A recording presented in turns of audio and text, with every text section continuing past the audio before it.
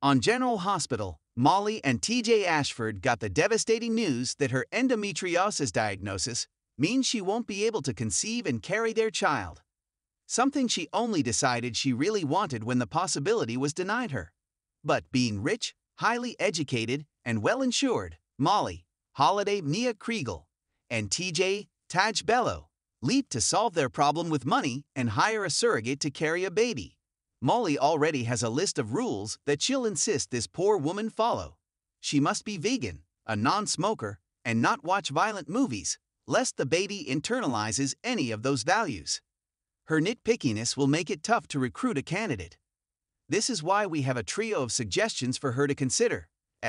Avery Kristen Pohl has proven she is an indestructible gestator. The woman had a healthy pregnancy while being held prisoner and after diving off a cliff.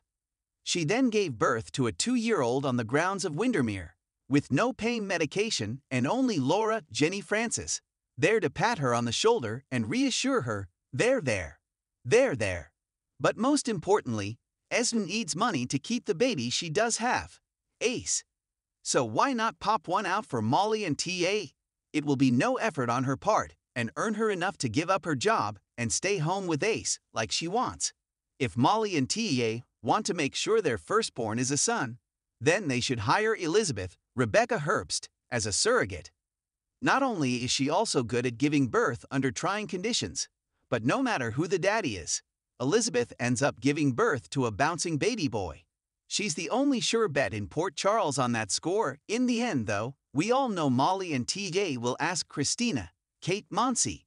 She'll do it to prove that she's not as screwed up as her mother and sisters think. Though, of course, she'll frame it as doing the good deed for Molly. This will set up some nice conflict for the siblings. And, as things often go on soaps, promise a romantic entanglement between her and the child's biological father. General Hospital airs weekdays on ABC. Check your local listings for airtimes. For more about what's coming up in Port Charles, check out all the latest GA spoilers. And for an in-depth look at the show's history, click here.